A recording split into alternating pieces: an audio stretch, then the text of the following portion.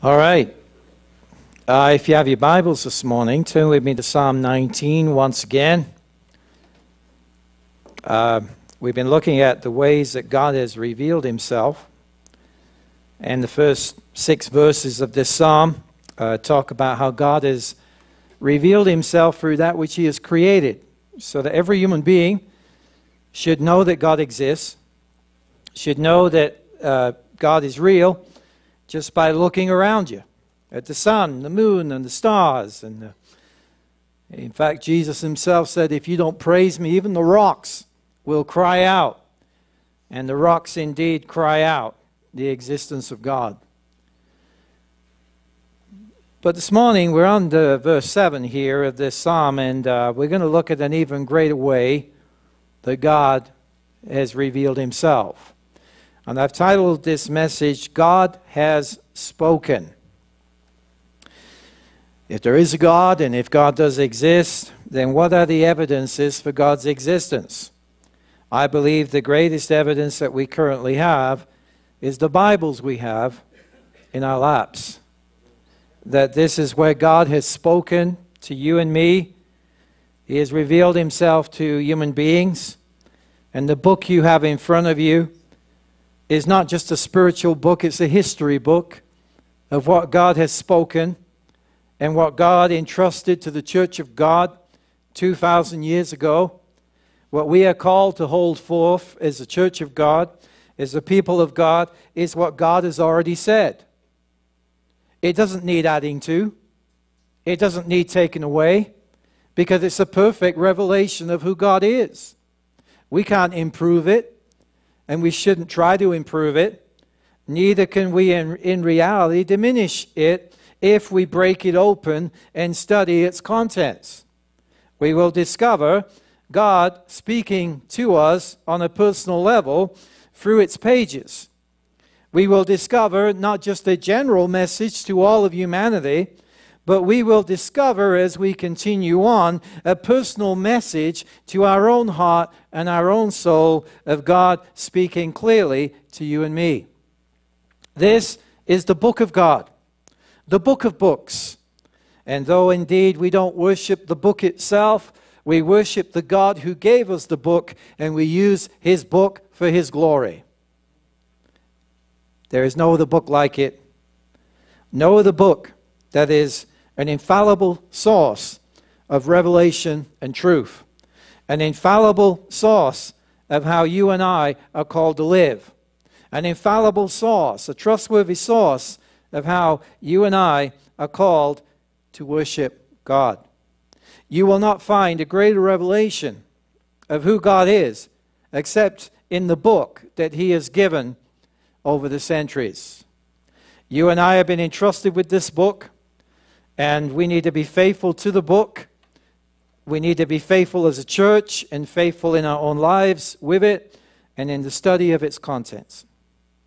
Now we go here to verse 7, and this may take more than one sermon, so be warned. I broke open verse 7 and I thought, man, there's a whole sermon right here. But first of all, in Psalm 19 verse 7, what is described here is the perfection of the law. You will understand that sometimes in certain contexts, when the law is mentioned, what David is covering here is covering the whole law, or the whole revelation of Scripture that was revealed to him at that particular time. Now, if David in his era, who had the laws of Moses, you know, and he had the book of Joshua, and he had judges in front of him, if David could say this about the impartial, incomplete book that he had at that point, that it was perfect, then how much more can we say it's perfect now that we have the whole book from Genesis to Revelation? The church today will stand or fall, and will only be as strong or weak on how we stand on the book. We either preach Genesis to Revelation, or we'll end up preaching something of no value and no worth in the long run. We are not here to improve ourselves in a self-help sense. We are here to find God, and we are here to find God in his word. and we are here to hear God speak to us through His Word. We can't alter what God has said. We can't water it down, diminish it in any way. And here, the first description of the Bible is that it's perfect. Psalm 19, verse 7. The law of the Lord is perfect. Do we believe that this morning? I hope we do. The law of the Lord is perfect, converting the soul. The testimony of the Lord is sure, making wise the simple. Now, I read that from the King James Version, and I can understand it from the King James Version, but there's a slight change of wording if you were to go to a more modern translation. And we're going to cover this in a moment. But I just want to mention this in passing before I enter into it in a more stronger way. The King James talks about the conversion of the soul. How many of you know the Bible has the power to convert the human soul to God? Only the Word of God can convert your soul and turn your soul around to get to know this God in a saving, salvation, forgiving, redeeming sense. When God uses His Word to speak to us, there are moments when we read the Bible, it's like it's not speaking to us, and we're reading it and reading it and reading it, and all of a sudden as you read it, something just hits your heart, speaks to you on a personal level, and that, my friend, is the Holy Spirit taking the Word of God and communicating God's Word to you through the Bible. And it's a beautiful thing. But I can remember first reading the Bible. I was 18 years old at the time. Didn't know who God was, mentally tormented in my soul, and I'd never read the Bible before. But as I broke open its pages, there was a conviction that came over me that the words that I were reading were what was true. In the beginning, God created the heavens and the earth. That makes sense to me. Read through it. Some of the Bible was very painful for me to read. But I read through it, realizing that what was going on in my life was a spiritual thing, and there could be no natural solution for a spiritual problem, you know. And as I began to read the Bible, I began to realize, unless God helped me here, I have no help at all. And to cut a long story short, the Bible was used by God to convert my soul to Himself. And I was converted by the power of the Scriptures.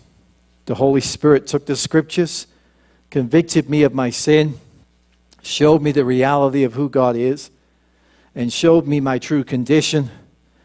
I can say this, God used His law to convict me. I could say with the hymn writer, by God's word at last my sin I learned, you know, and I did, till my guilty soul imploring turned to Calvary, you know. And there is a message in this book, and until we get to the cross, we will never be free, you know. We can read about the law, which is good and holy, and I discovered that I'm not good or holy, far from it, and I couldn't change myself. I couldn't change my own condition. But it wasn't till I came to Calvary, it wasn't till, you know, I discovered the cross that I was truly liberated in my soul. The law of the Lord is perfect, converting the soul. There is converting power in the Word of God. Only the Word of God can cause your spirit, your soul to be regenerated, to be born again. But notice this as we read the ESV translation. It says, the law of the Lord is perfect, reviving the soul. New American says, restoring the soul. How many of you know that when the Word of God converts the soul, that's just the beginning? It's a beautiful beginning. It's a marvelous beginning. It's the greatest miracle that could ever happen to you and me when the Holy Spirit takes the Word of God and instigates the new birth within us and penetrates us by the sword of the Spirit, which is the Word of God. But you may rest assured, the only thing that can sustain your new birth existence is the very thing that brought you that new birth in the first place. So in other words, the same Word of God that converts the soul is the same Word of God that keeps the soul revived. The same Word of God that converts the soul is the same Word of God that restores your soul in time of need. And by golly, the Lord knows how desperately you and I need the Word of God. Where would we be without the Word of God? Consider for one moment the absence of the Bible in your life. If you never had the Bible in your life, where would you be? We shudder to think. It's a great gift from God. It's a wonderful messenger of God. And this is where we do hear God speak. The law of the Lord is perfect. Let's go back to the claims of Scripture itself now. But I'm laying a precedent that what we're going to look at is the conversion of the soul and the reviving of the soul through the Word of God. But let's go back to the first line here. The law of the Lord is perfect. The word perfect here is taken from the Hebrew word tamim. Tamim, and it means complete, unscathed, intact, whole, entire. So we could say the law of the Lord is complete. Amen? Genesis to Revelation. My friend, if you think you need more than Genesis to Revelation, you're not really grabbing a hold of what the Bible really is. Come on now. If we lay aside this Bible and we seek other sources for truth, we will go astray. Jeremiah 17:9 warns us that the heart is deceitful above all things and desperately wicked. Who can know it? My friend, the only way we can stay on track is holding fast to Scripture, the Word of God. So the law of the Lord is perfect. It's complete. It's unscathed. It's intact. It is whole. It is entire. The longer I'm in this, the more I am convinced of this reality that Genesis to Revelation is sufficient and more than sufficient to sustain you and me throughout our entire Christian life. This is all we need. It really is. Amen? You really don't believe that. I can tell by the way you're saying amen. Come on now. Amen. That's better. Praise God. Not that I'm looking for, cheerleading per se, but it's good that you agree with what I'm saying this morning. The Bible itself gives testimony to itself that it is sufficient. And so first of all, the law of the Lord is perfect because of its source. It is true that God used human instruments to write down Scripture, but those human instruments were marvelously picked and pre-chosen by Him and the circumstances that they were aligned in. You see, it's amazing when you consider how Scripture was put together. You can read the life of Moses, the very first author of Scriptures, of the first 5 books of the Bible. And his whole life is written down and documented in Exodus and Leviticus and Numbers and Deuteronomy. And what an amazing life he lived. 120 years old. His life is separated into 3 40-year periods. You've heard the saying, life begins at 40. Happened 3 times for Moses. First 40 years he was prince. Second 40 years he was in the desert. The third 40 years he was a deliverer. Amen? The deliverer for Israel. And 3 facets of his life. But you see how God prepared that man, how God lined him up, how God worked in his life. He was the first human instrument who God used to write the first 5 books of the Bible. Consider that for a moment. Moses saw things that you and I have never seen, right? Yet we can enter into what Moses saw because he left it in writing. He was commanded to write. Amen? It's on record. It's on permanent record. I don't know Moses. I've never met Moses. Yet I met Moses through his writings. And more importantly, I've met the God who Moses declared through his writings. You see the power of Scripture? God has chosen through words to make himself known. I've often wondered, God, why didn't you do a picture book? You know what I'm saying? I'm a kind of a picture guy myself. I need illustrations, diagrams. But God didn't choose to declare himself that way. He chose to communicate the reality of who he is by words. Amen? Jesus himself, he majored on scriptures. And he encouraged people that heaven and earth will pass away, but my words will never pass away. And Jesus himself did not sit down and write Matthew, Mark, Luke, and John, but it's amazing how the words of Jesus were recorded by his hearers, written down, and what magnificent words they were. Think about it. If even his enemies returned and couldn't arrest him and said, "No man spoke like this man," is it no wonder why the words of Jesus were recorded in the first place? Amen? Amazing. Now, let's go to 2 Timothy 3:16. This is really important, guys, because if we're looking for truth, we need to go to the right sources, and we need to trust the source that we're going to.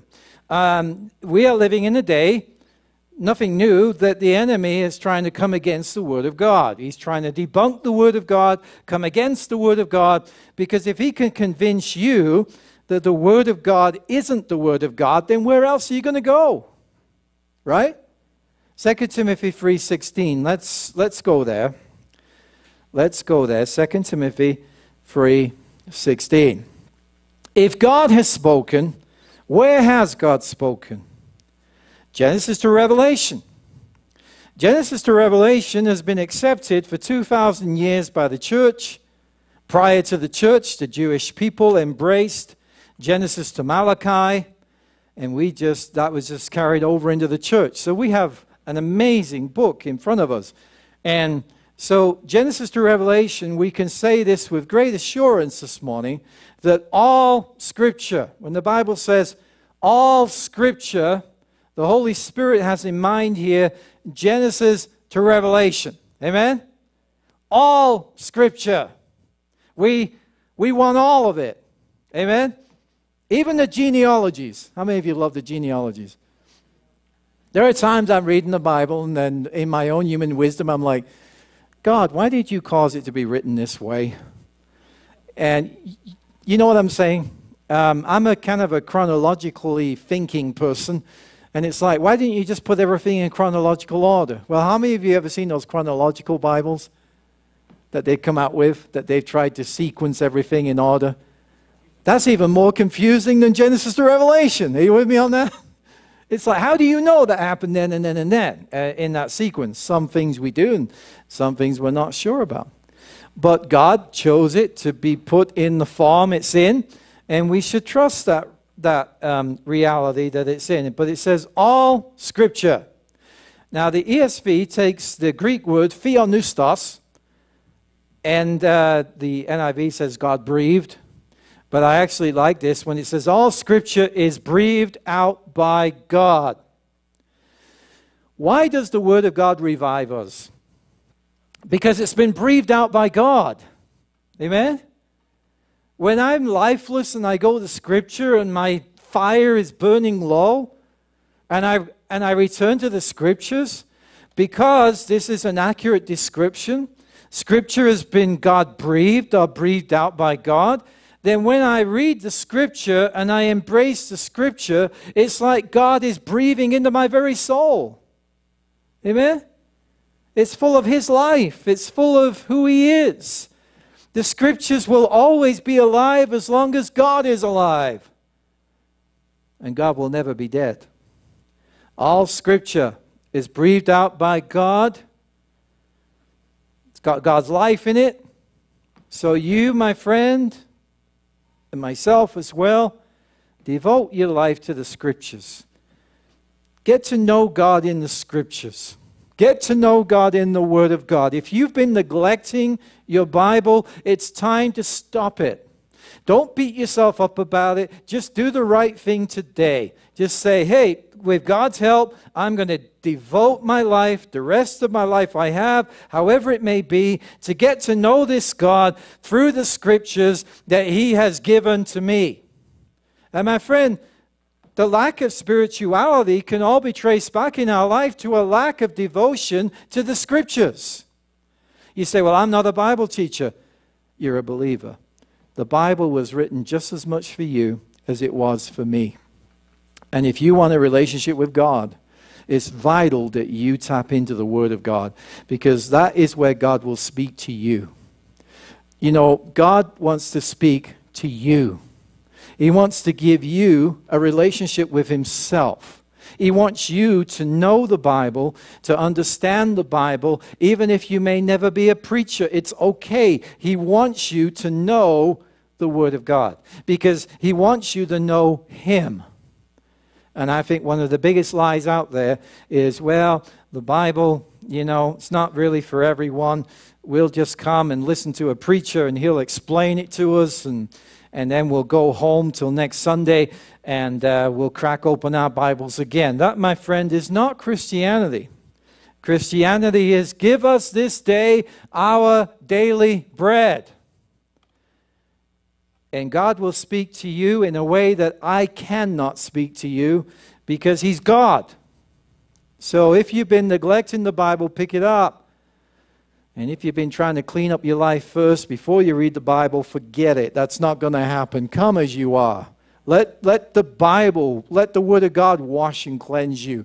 You're running on empty. You're trying to clean yourself and then come to Scripture. Don't do that. Come to Scripture and let the Scripture wash you. Let the Scripture cleanse you. Let the Scripture renew your mind. Let the Scripture transform your way of thinking. Let the Scriptures look at your situation and cause you to view it differently through the lens of the Word of God.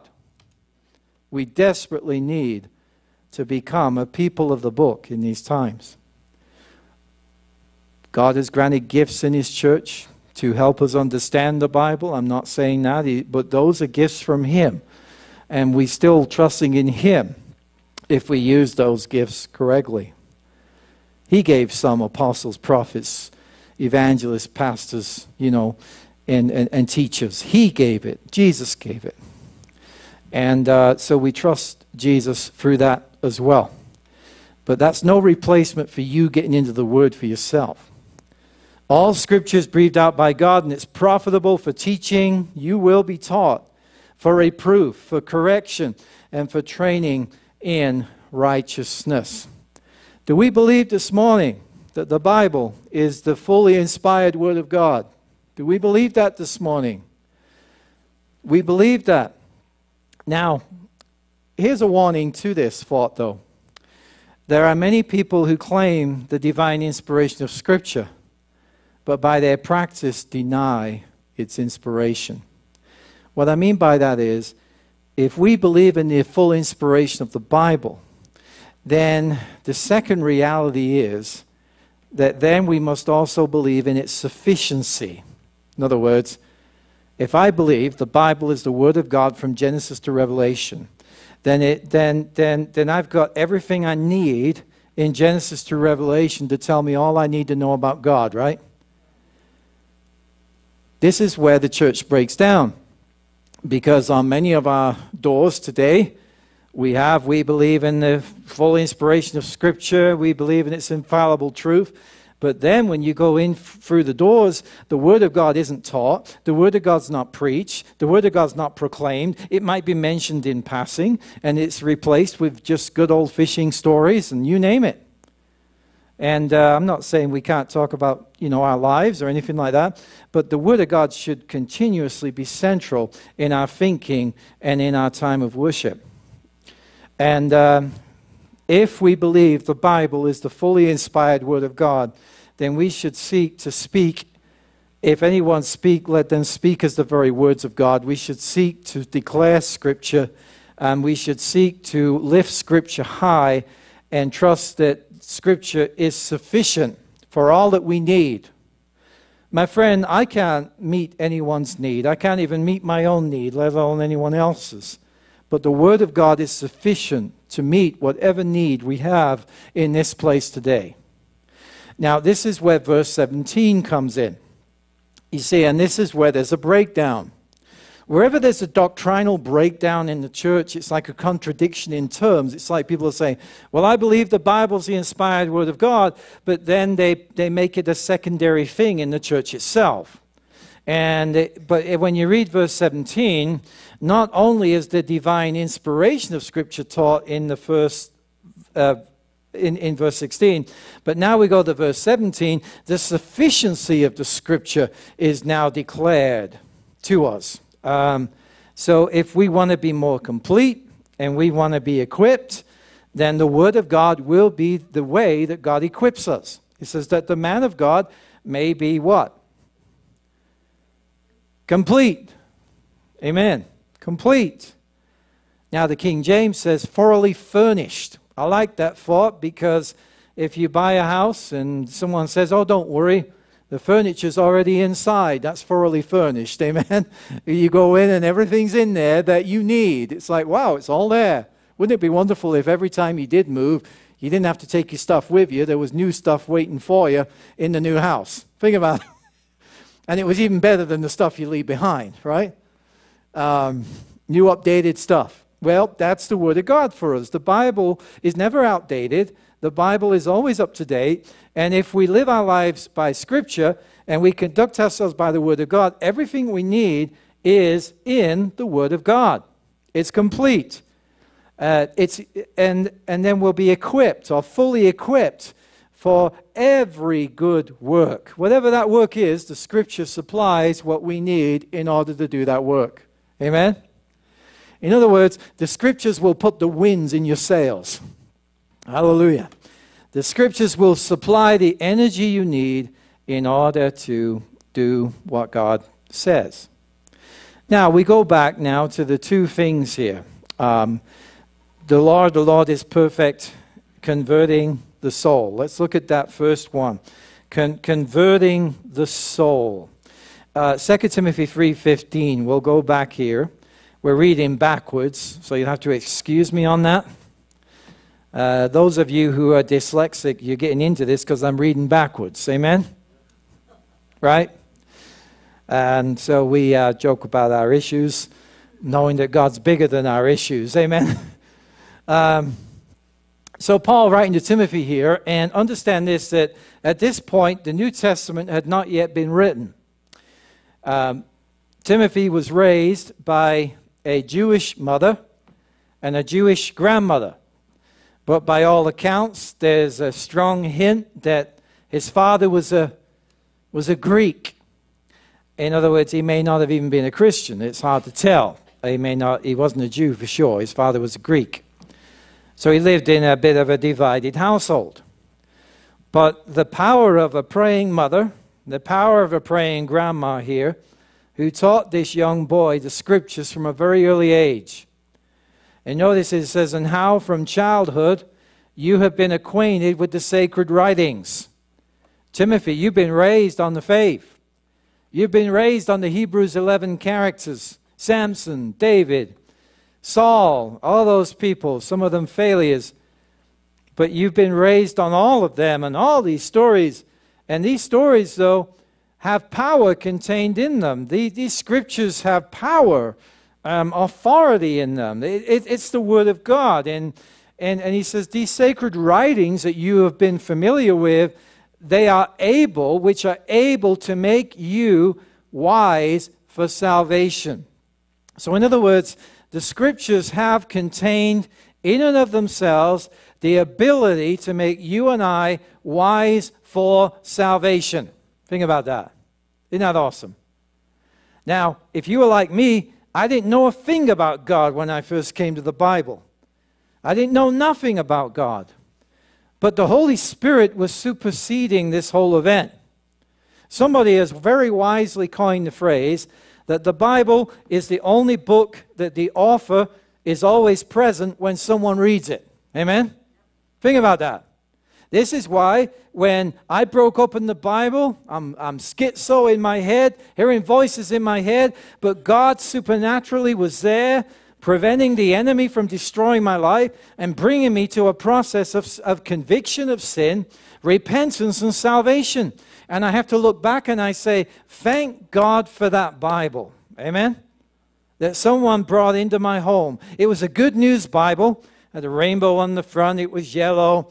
And I'll be honest with you, it had sketches in it throughout the stories. And I thank God for those sketches. It was like a breather, like, thank God for the sketches. Looking for a window as I'm reading Scripture. God knew I needed those sketches. Amen? And it was a Good News Bible. Now, how many of you know the Good News translation is not a great translation? Can God use a bad translation to convert you to himself? Absolutely. It was the only book I had, the only Bible I had. And God used that Good News Bible to convert this soul right here. This messed up soul right here was converted by the power of the Word of God, even in that faulty translation. Amen? God is bigger than faulty translations, right? I think God knew my mind was so messed up, he's like, I'll just give him a Good News Bible. That's about all he can handle at this point. Man, if it was the King James, I don't know. That would have taken a little longer for me, I think, at that moment in time. Though I thank God I read the King James, love the King James. I'm learning that, different Bibles out there, they're good for each individual. And got a great respect for the history of the English Bible and its power upon English and American society, English-speaking society. Okay, so they're able to make you wise for salvation through faith in Christ Jesus. So Paul, writing to Timothy, said, even the scriptures you had at that point, though there was no New Testament scriptures written, the scriptures you had, Old Testament, they had power in them to make you wise for salvation through faith. In other words, they could bring you to faith in Christ Jesus. So the goal of the scripture is to reveal Christ Jesus to us and bring us through to a faith in Christ Jesus. James 1:18, let's go there. Why do we major on the Bible? I hope you're getting the gist of why we major on scripture. If you're a true believer in this place this morning, you may disagree with me.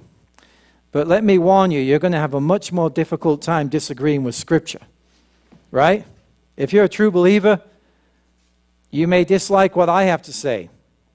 But if I've got chapter and verse for it, and not just one chapter and verse, but multiple chapter and verses, then you're more inclined to have to receive it. It's like, man, I don't like it. But I've pledged to live my life to God and put my life under the authority of God's word, which means that sometimes there's going to be some correction. The Word of God has authority like nothing else has. And notice that the Word of God in James 1:18 is used as the source and the tool to instigate the new birth. When we preach the gospel, we are inviting everyone to come to salvation. We have a whoever message. And that we are responsible for. As the church, we are responsible for giving the whoever message. But we are not responsible for the specific message. In other words, the effectual message only God himself can give. In other words, when you're preaching the gospel and you're inviting all to come to salvation, commanding people to come to repentance, there can be one soul that God the Holy Spirit is hitting and reaching. That's God's work. That's not me. That's not you. That's God's effectual working. We're not in control of that. We have to preach the message, but it's only God who can specifically call the individual in an effective, effectual way. You with me on that? And we trust that God is working with us as we go forth and share his word. The Lord working with them, confirming the word. So let's read this. James 1:18. Of his own will. Who is this referring to? The Father, right? The Father. Of his own will, he brought us forth by the word of truth. So we could see what he used. He uses the word of truth. It was by the word of truth that he brought you and me forth into this new creation reality. That we should be a kind of first fruits of his creatures. So God did a second work in us by the word of God. You've heard it said you must be born again. We were born once, and we owe our first existence to God when we were brought into the earth. But we also owe our second creation to God, the second birth. And that was performed by the Word of God. 1 Peter 1:23. Let's go there. Notice how Peter takes the natural birth, and he talks about the natural seed that produced the natural birth, and then he compares it again with second birth, second seed, supernatural seed, causing a supernatural birth. And he talks about being born again. He says, since you have been born again, born once, we must be born again. Not of perishable seed, that was the first birth, but of imperishable, that which will not perish, through the living and abiding Word of God. This is why we preach God's Word, because it is only the Word of God that can perform this supernatural birth in the listener and in the hearer, and only the Word of God can build up and edify the soul that has been converted and that has been saved. Now we go now to the second point, though, and we go to the reviving the soul or restoring the soul. It won't take too long where, as a Christian, you have had the joys of the Lord. You've experienced the wonderful times with the Lord. And then you go through those dry seasons, those difficult seasons, those seasons where it seems God is far away. And this is where we find comfort and hope in the Scriptures. If you turn with me to Romans 15, verse 4. You see, we are called to find our connection with God primarily through the Scriptures.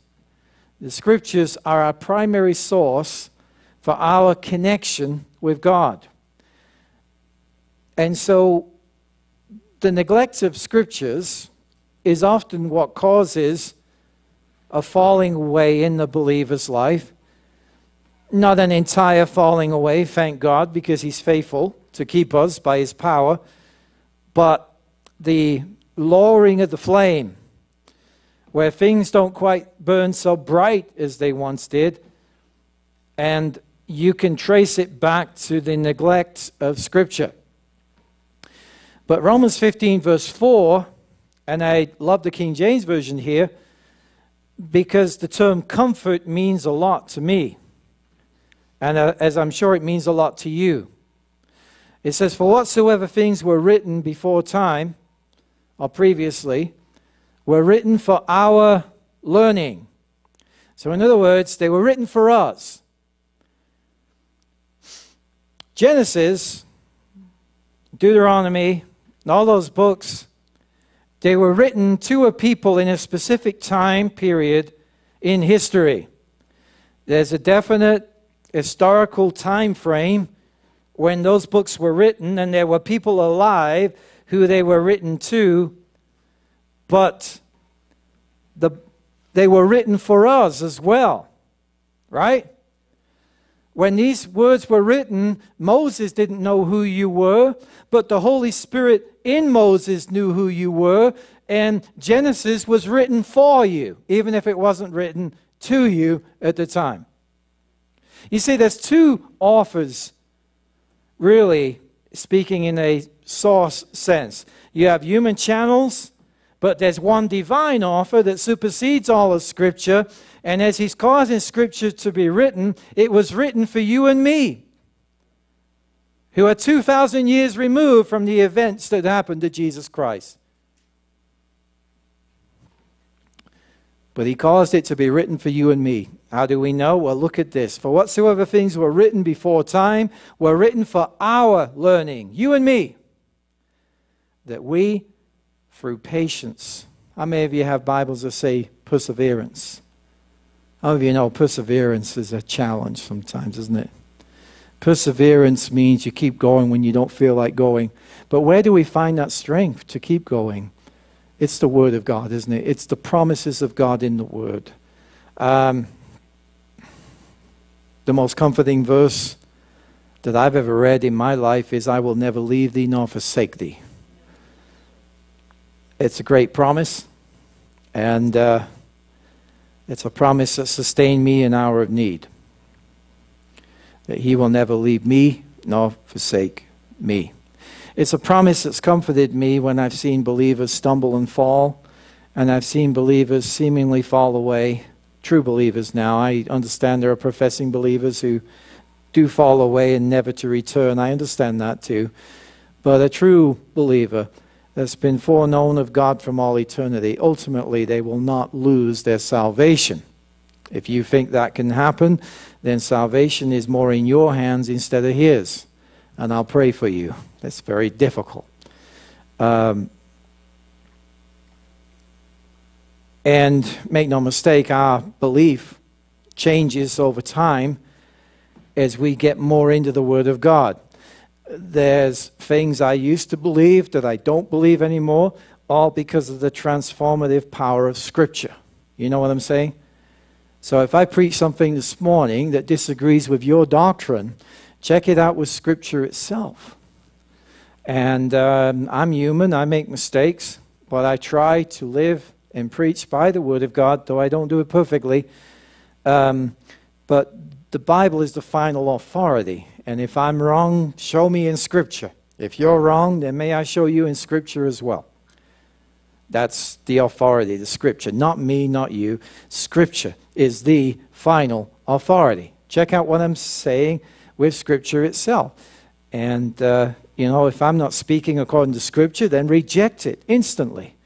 Because I have no authority apart from Scripture itself. Nothing. I have no advantage to you. We are both relying on the same God, the same Lord, the same blood, the same cross, and we are both trying to understand the same Word of God and trusting in it and trusting in the God who gave it. It's by grace and grace alone. I don't have anything extra to you. Maybe I've just been in it a bit longer than you, but still, you know, I'm drawing you to the sources I'm trusting in. Don't trust in yourself. Trust in Christ. Trust in His Word. Trust in His promises. And live by His grace as much as you're able by the Word of God. That we, through endurance and patience and comfort of the Scriptures, how often has God used His Scriptures to comfort your soul? How often, the word comfort in the Greek means speaking closely to someone. There are times in our life that we can say, God, you know my name and address because that verse was just for me. It's like, thank you, Lord. One of the verses I've loved over the years during, especially in my college days, I have been young, now I'm old, but I've never seen the righteous forsaken nor his seed begging for bread. That's a good promise right there. Comfort of the Scriptures. The Scriptures comfort us. Thank God for the comforting power of the Word of God. Amen? I have a family member right now who lives in England. I've been sharing with this person the comforting power of the Scriptures, and I think she said that they've been sustaining her in hour of need. And the Word of God is supernatural. But notice, through the comfort or through the patience and comfort of the Scriptures, we might have hope. We have hope this morning, don't we? In our trials. Psalm 27. I don't have it on screen, but I would have fainted if I had not believed to see the goodness of God in the land of the living. What a beautiful promise that is. Now, the reason why I'm trying to convince you this morning of the infallibility of the Word of God is because we need a reliable, trustworthy source for truth. At the end of the day, if everything is uncertain, if everything is unsure, where are we going to go? What are we going to put our trust in? The testimonies of different people in this place were like, I couldn't come to God till I finally found that the Bible is actually trustworthy, and what I'd been told about the Bible in school simply wasn't true. Romans 10:17. Romans 10:17. My friend, if you believe the Bible is God's Word, and you believe the Bible is God speaking, then you can trust what's spoken in that book like nothing else. And I don't know how I came to this reality. Looking back, I could say it was the Holy Spirit. But at the time, that Word of God supernaturally basically imposed itself on my life. And it put a faith where there was no faith. And I look back and I say that had to be the Holy Spirit. But oh my friend, nothing else can produce faith in your life like the Word of God.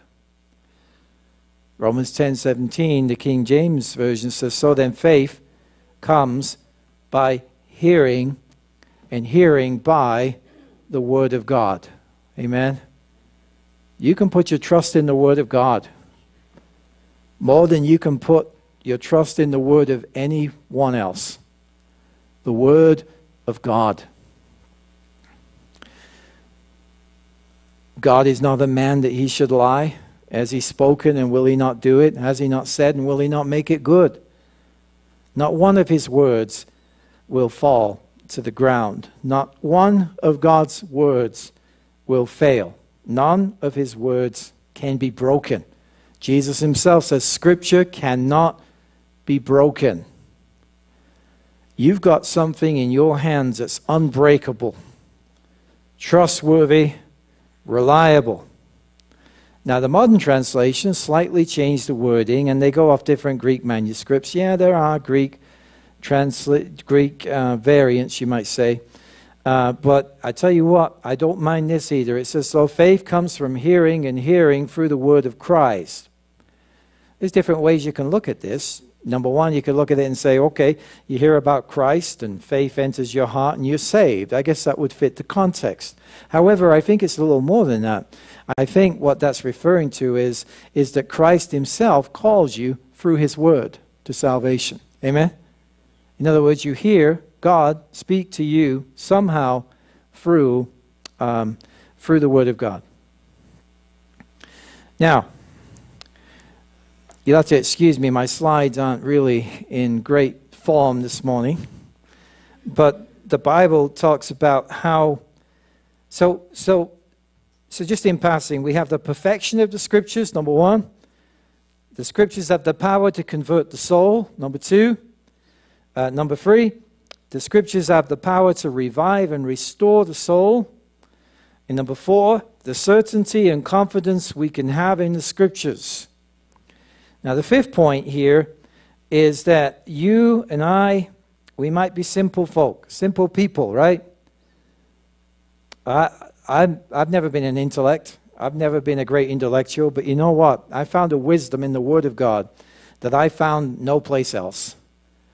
And the Word of God can give us a wisdom that's not of this age, not of this world, but it's a wisdom that begins with the fear of the Lord. And it's a wisdom that is God-given, a godly wisdom. I'll be honest with you, since I became a believer, my carpentry hasn't improved one iota. I'm still very bad at carpentry work, and I think that's my lot in life. I'm still not a very good mechanic. I'm still really foolish when it comes to those things. But you know what? I have a wisdom I didn't have before, and I can't brag about it. It's a God-given wisdom, and it's a wisdom that Scripture itself has given me. And we can have that through the Scriptures. The Scriptures have the power and the ability to take a simple person and to make him wise in the ways of God, supernaturally. They have the power to transform the mind. They have the power to take the mind of a schizophrenic, give him a mind of peace, renew his mind, transform his mind, and fill his mind with the Word of God. The Word of God has power like nothing else has. And your mind was created to think about God. Do you realize that? Number one, it was to think about God. What's the greatest commandment? You will love the Lord your God with all your what? Heart, mind, soul, and strength. I used to think, lose your mind. That gets you into trouble when you do that. Just go off emotion. Nope, don't want to do that. The Word of God has the power and the ability to take a simple person and to communicate and teach that person who God is in a very powerful way. Psalm 119, verse 130. I'm coming into the finishing line here, guys, so bear with me. The finishing line is imminent. I'm coming close to it. But Psalm 119, verse 130, the King James says, the entrance of thy word bringeth forth light. And it truly does. But I believe the entrance of God's word, Psalm 119, verse 130, should be the unfolding of your words gives light. In other words, understanding his words. These words being unfolded to us, made open to us. And it's the Holy Spirit that does that. He's our teacher. He teaches us. He unfolds the words of God to us. It gives light. But notice this, the words of God through the Holy Spirit and his work, it imparts understanding to who? To the smart, to the wise, to the simple. Amen. And that's encouraging for me, and as I hope it's encouraging for all of us, that God doesn't just take the great intellect and say, hey, I'm going to do something through him. He can take the simpleton and do great things for the simple person. Amen. And give you a wisdom beyond this age. Now, the Holy Spirit. Thank God for the Holy Spirit. Amen. The Holy Spirit is the one who's sent into the heart of the believer to perform the work of new birth, regeneration, but he's also sent into our heart to teach us in the ways of God, to break open Scripture to us. Think about this, that you have the Scriptures in front of you, and you have the author of those very Scriptures living in you. Consider that. The author is present when we read it. If we're seeking salvation, he's present in a convicting sense, so he doesn't yet live in us. But as a believer, he lives in us. And as we break open his word, we are breaking open something that's been breathed out by the very one who lives in you and me. Now, John 16:12. We'll go here real quick. Jesus said to his disciples back then, he says, I still have many things to say to you. Oh, what Jesus had to say. Do you realize the many things that Jesus had to say to his disciples is our New Testament? Do you realize that? What we now call the New Testament is what Jesus wanted to say to his disciples. And we have it on record, what they could not grasp right away until the Holy Spirit came into their heart and life at Pentecost. I still have many things to say to you, but you cannot bear them now. In other words, we need God to help us to understand the Bible. We need God's help to help us understand Scripture. If we go to these Scriptures thinking we're smart and we're intelligent, the book will remain closed to you and me. We may have a certain understanding of it, but we certainly will not enter into the true spirit of it. Right? We need the Holy Spirit. Without the Spirit of God, we cannot be saved. We cannot understand the Bible. We cannot enter in to the reality of Scripture.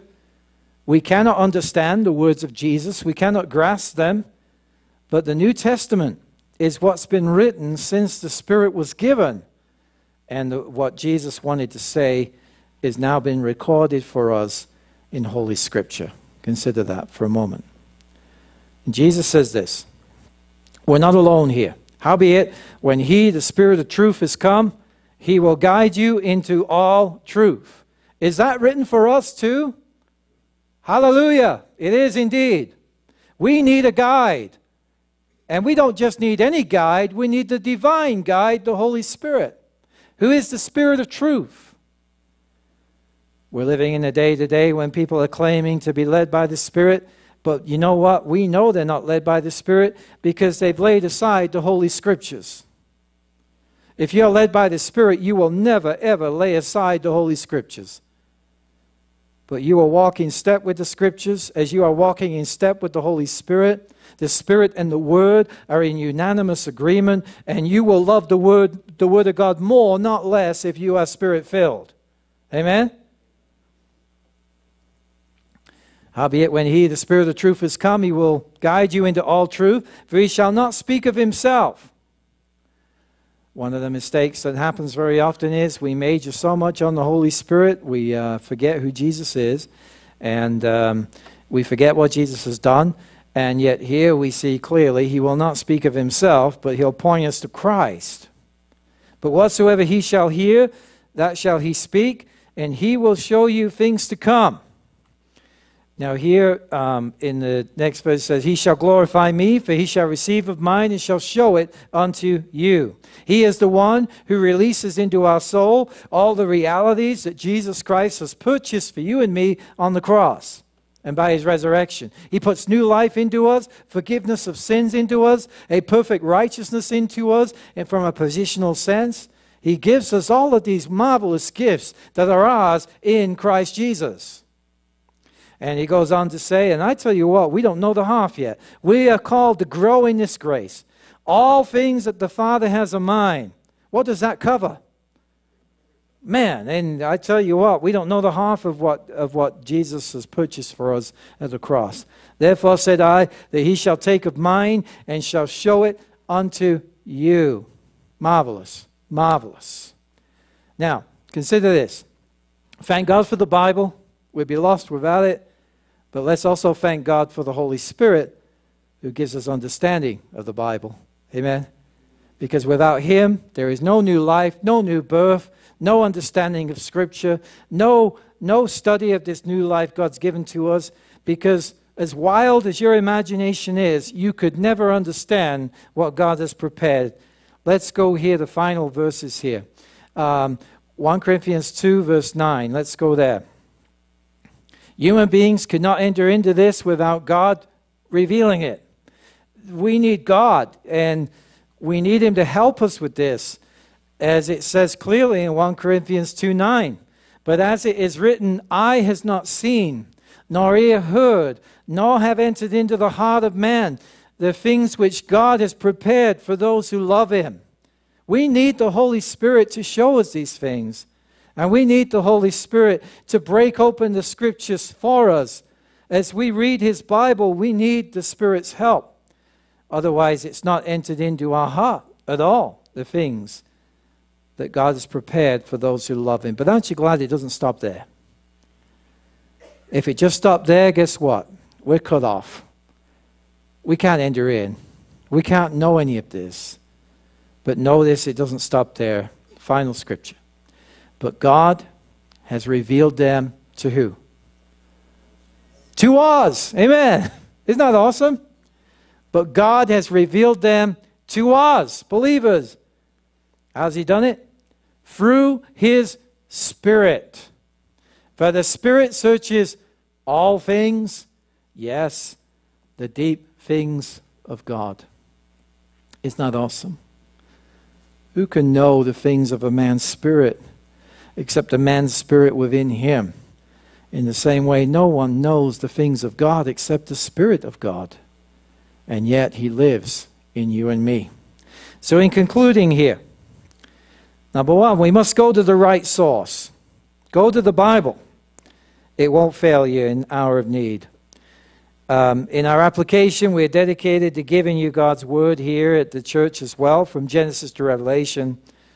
Here in this ministry, we're dedicated to doing that, whether it's me or someone else that's ministering.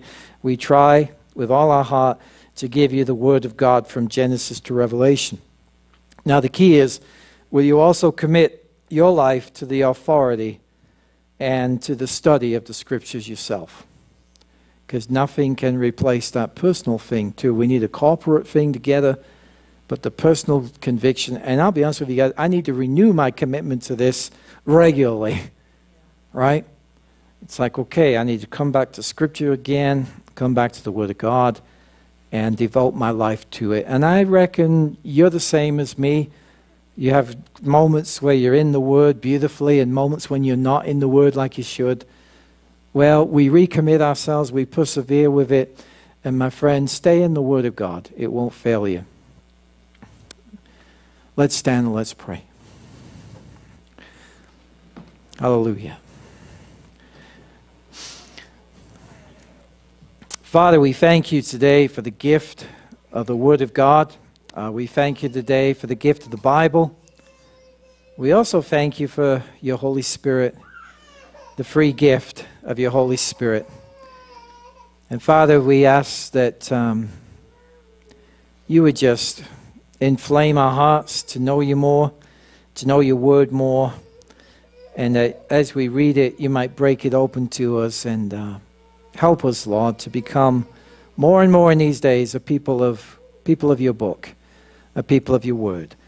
And Father, may you bless this afternoon as we go forth sharing your Word with others and sharing Bibles with others. And may you remind those to pray, Lord, as we do go forth, and that hearts would be touched and changed and pre-prepared by your Holy Spirit.